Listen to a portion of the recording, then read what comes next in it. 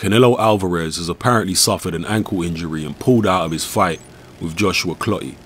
This fight is unlikely to be rescheduled because, as Oscar De La Hoya said, Canelo wants to fight in May and it will probably be against Miguel Cotto. So probably not going to see a reschedule of Canelo versus Joshua Clottey. And the only person who's really going to be majorly disappointed by this cancellation is probably Clottey himself and his team.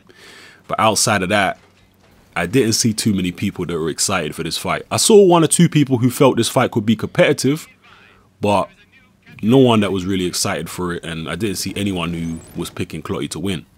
So, I don't know. How do you feel? Drop your comments below. Let me know what you think. And also let me know what you think about Canelo versus Miguel Cotto. How do you see that fight going? This is Hatman, I'm out.